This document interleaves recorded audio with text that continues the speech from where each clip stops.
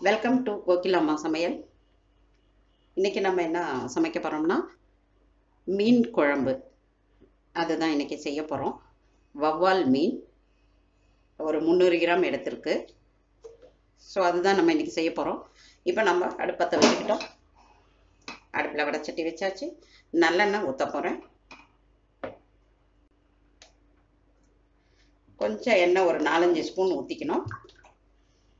ஏன்னா மீன் குழம்புக்கு கொஞ்சம் எண்ணெய் கூடுதலாக ஊற்றணும்.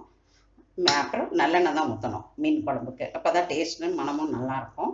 ஸோ நான் நல்லெண்ணெய் கொஞ்சம் ஒரு 4-5 ஸ்பூன் விட்டுருக்கேன். எண்ணெய் வந்து காயட்டும். எண்ணெய் காஞ்சிருச்சு. இங்கே பாருங்கள், கடுகும் நம்ம கொஞ்சம் சோம்பு போட்டிருக்கோம். அப்புறம் கொஞ்சமாக நம்ம வெந்தயம் போடணும். மீன் குழம்புக்கு கொஞ்சமாக வெந்தயம் ஆட் பண்ணிக்கலாம். நாம் ஒரு 10 சின்ன வெங்காயம், கொஞ்சமாக சின்ன வெங்காயம் முழுசாக அப்படியே போட்டுக்கலாம்.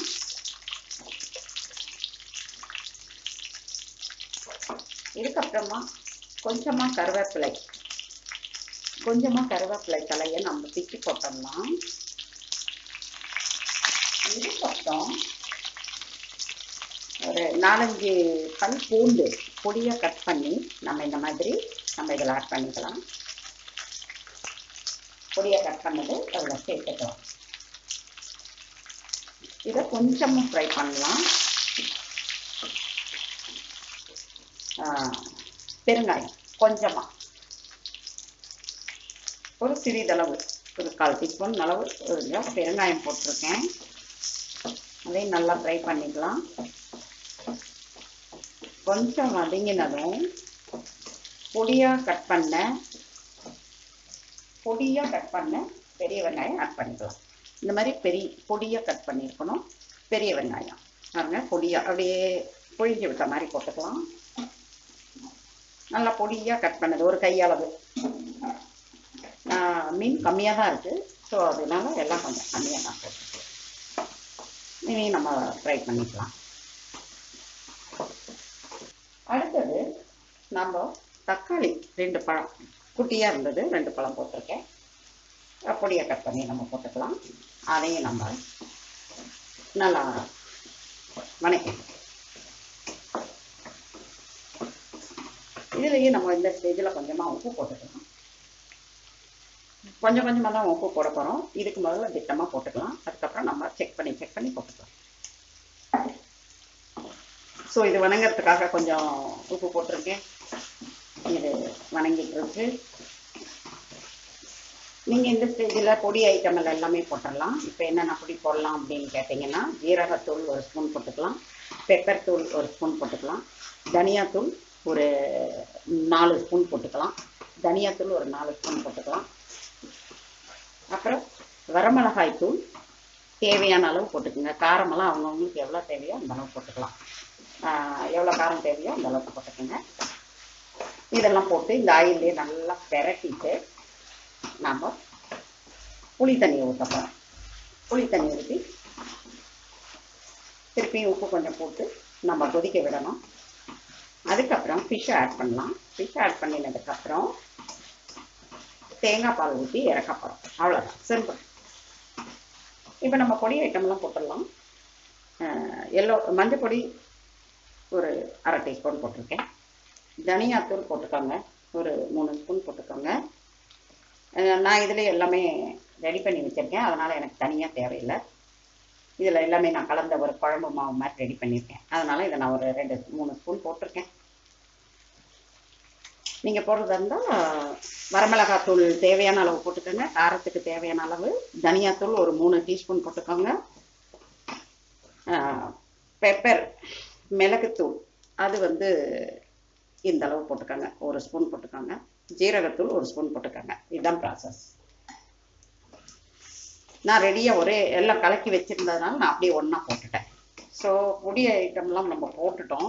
இப்போ பாருங்கள், நல்லா தொக்கு மாதிரியும் பார்க்குறதுக்கு நல்லா வணங்கி உப்பு காரம் எல்லாமே இதில் ஆட் பண்ணிட்டோம். இப்போ நம்ம வந்து இதில் என்ன பண்ண போகிறோம்னா புளி தண்ணியை ஊற்ற போகிறோம். புளி தண்ணியை நம்ம இதில் விட போகிறோம்.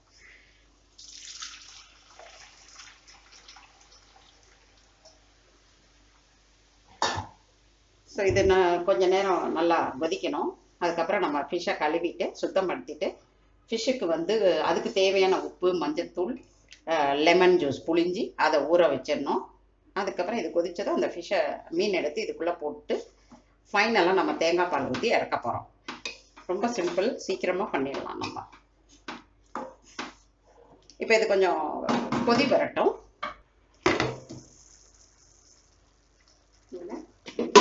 குழம்பு கொஞ்சம் அப்படியே திக்காக வந்திருக்கு நம்மளுக்கு. குழம்பு பாருங்கள், நல்லா திக்காக இருக்குது பார்க்கறதுக்கு. இந்த ஸ்டேஜில் நம்ம மீன் ஆட் பண்ணிடலாம். ஃபிஷ் வந்து கழுவிட்டு கொஞ்சமாக மஞ்சள் பொடி, கொஞ்சமாக உப்பு, கொஞ்சம் லெமன் புழிஞ்சு விட்டு ஊற வச்சுருக்கேன். அதை எடுத்து நம்ம இதுக்குள்ளே போட போகிறோம்.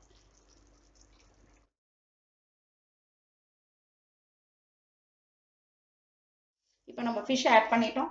இப்போ இந்த மசாலாவிலையும் இந்த புளியிலையும் இது நல்லா வேகட்டும். அதுக்கப்புறமா நம்ம ஃபைனலாக தேங்காய் பால் ஆட் பண்ணி பாருங்கள், தேங்காய் பால் ரெடியாக எடுத்து வச்சுருக்கேன். அதை ஆட் பண்ணிவிட்டு நம்ம இறக்கிடலாம். இப்போ கொஞ்சம் இது முழுகிற அளவுக்கு இந்த மசாலாலாம் நல்லா இது பண்ணி விட்டுடலாம். ஃபிஷ் நல்லா வெந்துட்டுருக்கு.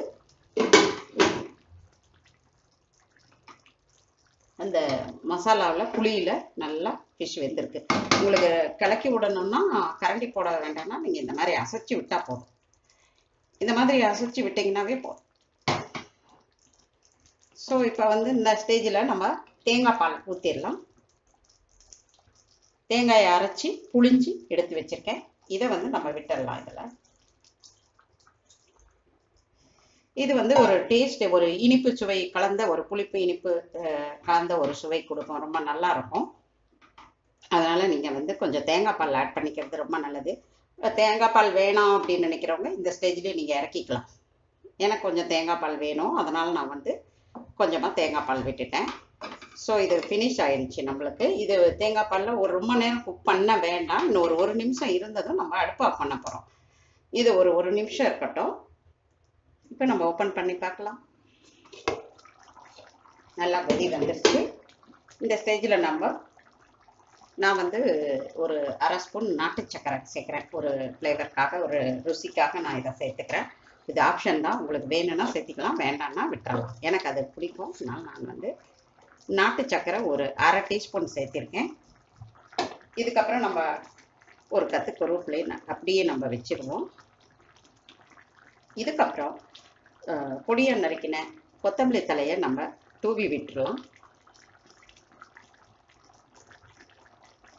நல்ல வாசனையாக மணமாக சூப்பராக இருக்குது. நம்ம எல்லா பொருளும் போட்டிருக்கோம், ப்ராசஸாக கரெக்டாக பண்ணியிருக்கோம்.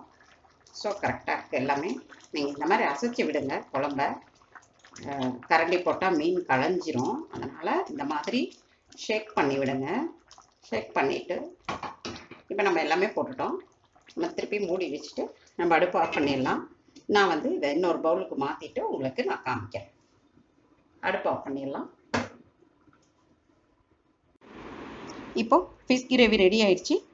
கலக்கலான, அருமையான, மணமான, ருசியான ஃபிஷ் கிரேவி தயார்.